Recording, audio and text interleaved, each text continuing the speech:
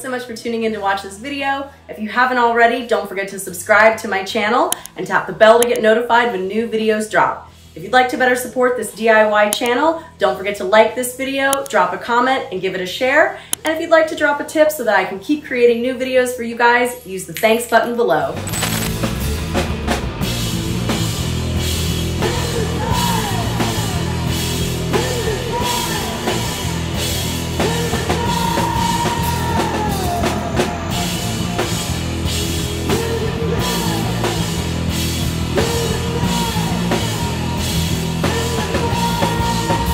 Erin Micklow, and I'm here with Spray Allen. Introduce yourselves. I'm Eric. I'm Bonner. Eric. Lyle. Dennis. Dennis.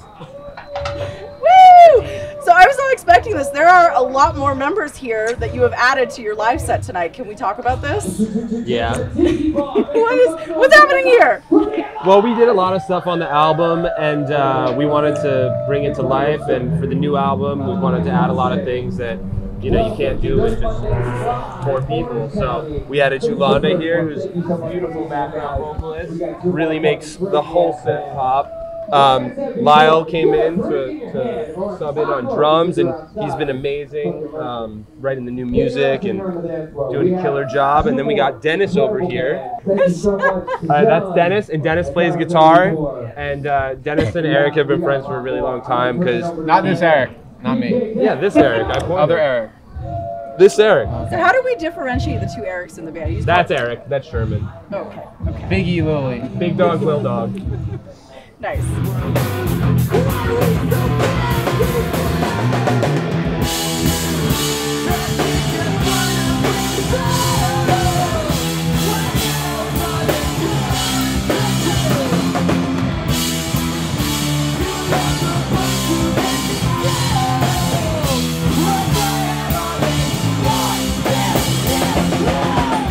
So you guys are a relatively new band. The first time I heard about you was when I interviewed Big Dog, Eric, like a 1.5 years ago, and that was when you guys were kind of just getting your album out. Now it's out. You've got your 25-song album out, as well as 2 other singles.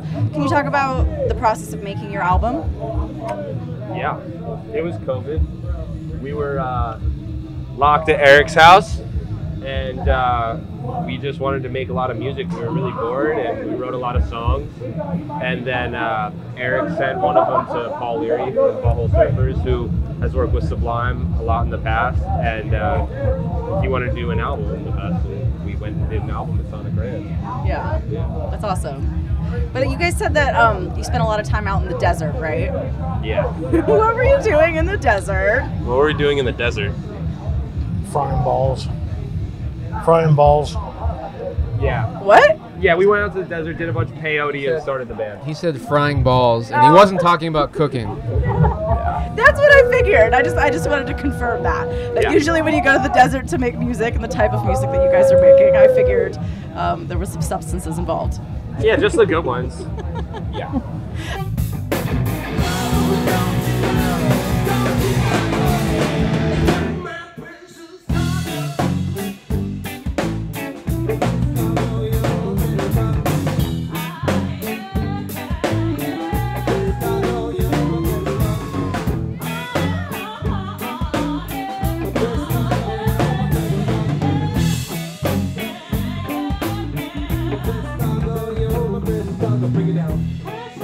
I did hear in another interview you guys talking about working with a shaman and DMT and like being told that you are gluten intolerant with a loaf of bread placed on you. What Okay, interview was that? Nardwar. No, Yeah. it wasn't. It was That happened. You remember the loaf of bread, dude? Yeah. Yeah, that happened. That was an experience. I don't really know what to say about that other than He's not gluten intolerant. I'm not. Maybe I am, but I fucking love bread. So What a weird way to tell you you're gluten intolerant. Dude, he put a loaf of bread on me. He put ketchup on me. He's like, you shouldn't be eating nightshades. I'm like, what are you talking about? He's like, we're realigning your body. I'm like, okay. Where did you guys find the shaman? Anyway. Makes sense. Yeah. Shout out Danny Way. Legend. Shaman plug. Legends. Well, so let's talk more about the music and you know, maybe the drugs behind it. I'm sorry. Oh, are you? Yeah. What do you mean, like permanently or just in this moment? No. Currently. Like 10 months. Oh, good for you. Yeah. High fives. Kudos.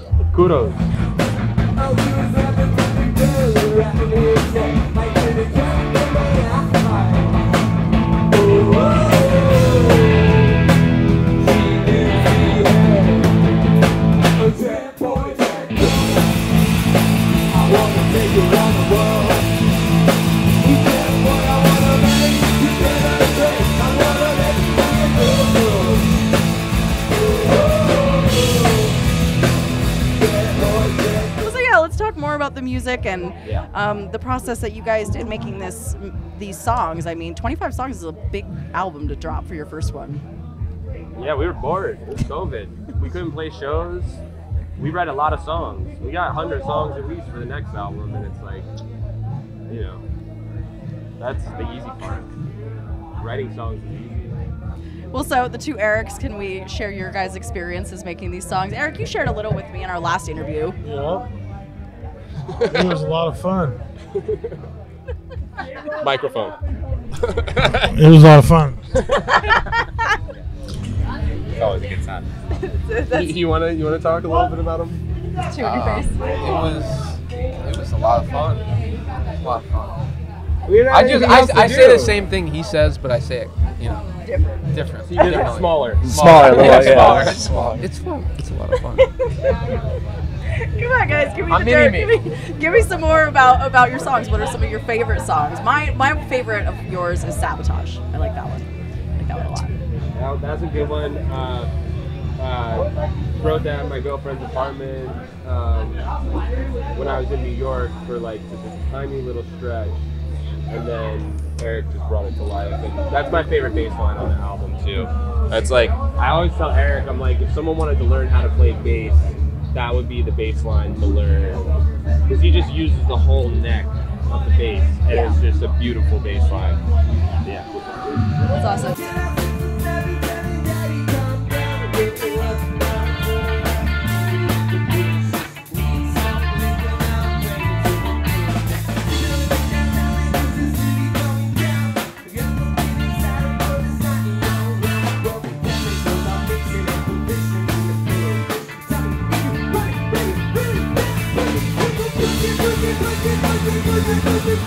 So, but the two of you came from New York, and that was kind of how the band formulated. So, what made the two of you come out together? Were you guys just friends, or like you were trying to make it in music? Like, We were in a band in New York, and it broke up, unfortunately. And then we had some connections out in California, and we got a one-way ticket out to LA.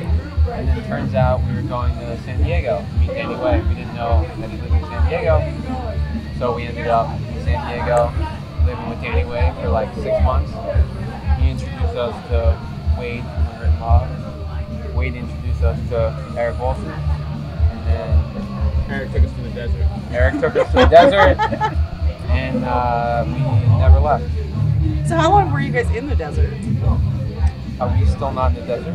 I don't know where we are. We were in the desert for a couple days, but we went back to the desert a lot. We were going to the desert a lot, Yeah. just to jam. Like the day after we went to his house and played with him for the first time, he texted me and he's like, "Come out to the desert tomorrow, meet me at my house." And we get to his house and he's got the entire jam set up, packed in his van, in a trailer. And we went out and played to nobody, just with a bunch of generators, played with spirits in the middle of the Mojave Desert. Yeah. That's awesome. I have heard you guys say numerous times that you don't practice that much. You prefer to kind of play live, and that's where you kind of cut your teeth and really learn the rhythms of the band.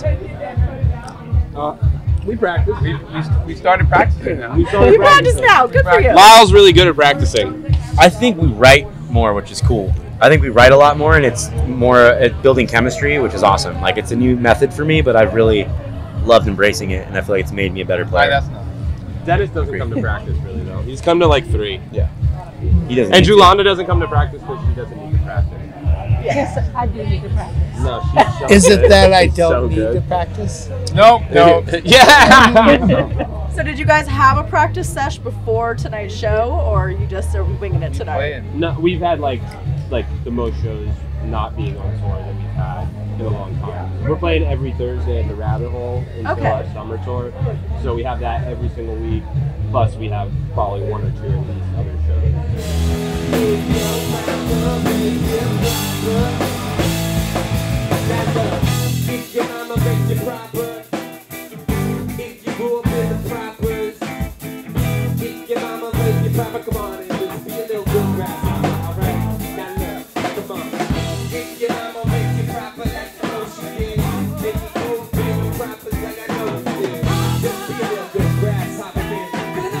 Yeah.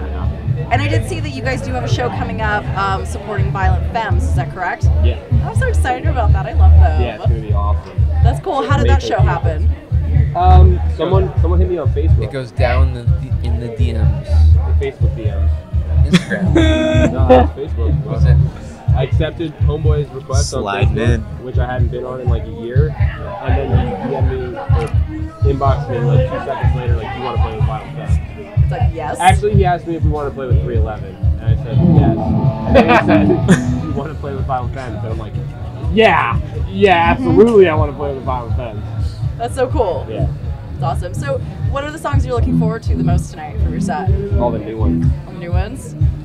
Which new ones? Do you have more new ones than the pre-release new ones, or are there more new ones? No. We're not gonna play those. Those are songs we did with Danny Way. But no, all the new ones are brand spanking new. They're gonna be on the next album.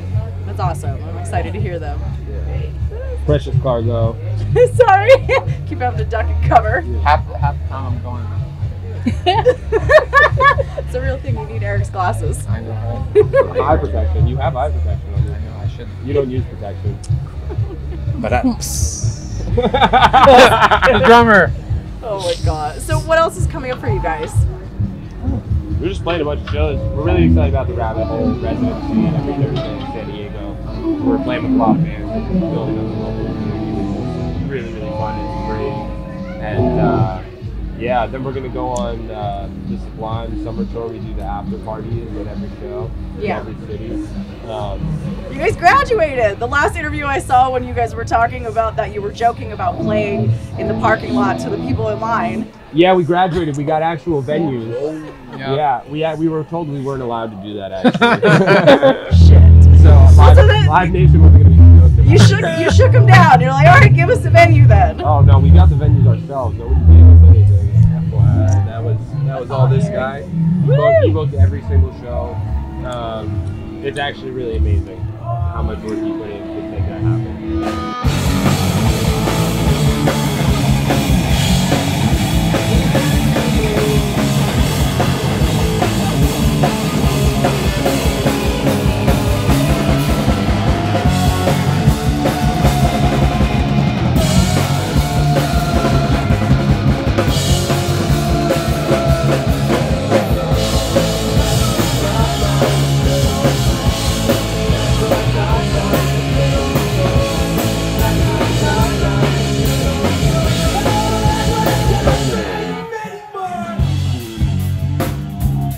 Can you share some of the work that goes on to make that happen for bands that are maybe getting started?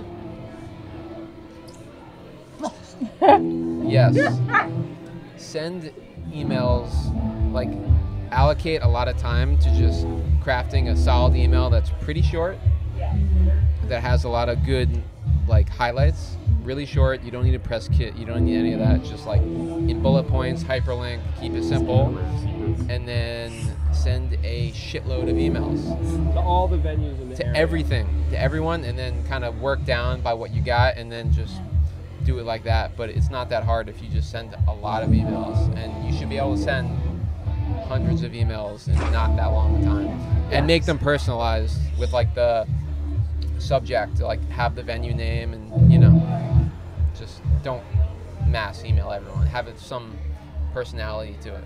I can second that. That's how this channel was founded. Lots and lots of no's and lots of emails. Yep. Short ones with bullet points. Yep. I feel like this is the quiet side over here. Can we get you guys talking? Okay, yeah, Can we get them talking. Can we get you guys to participate in this? Sure.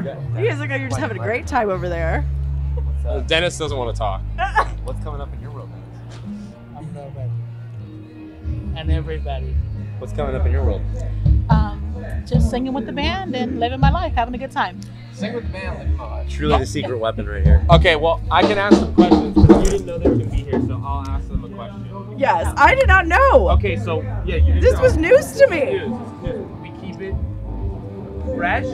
We have lots of surprises. I know, you shocked the shit out of me. I was like, whoa, This is what we do. this is like double the amount of people I was expecting. Now you're ready for the show. So, Julanda, what is it like playing with us? And how is it different than any other performances you've ever done? Okay, so I've been playing with the band. It has been about a year. Okay. That's exciting. About a year, and it has been really amazing. I'm a budget analyst by day, so it's something totally different than what I have ever experienced. And I'm also a gospel singer, so you know, That's amazing. from going from gospel to you know, alternative or whatever genre this is, Yeah. has been really good. Psychedelic, Yeah, rock. been really nice. Came straight from church. But that adds a lot. I mean, you see a lot of artists doing that now, you know, bringing that element in, like Social Distortion does that a lot, and it just it brings some like the soul to the soul.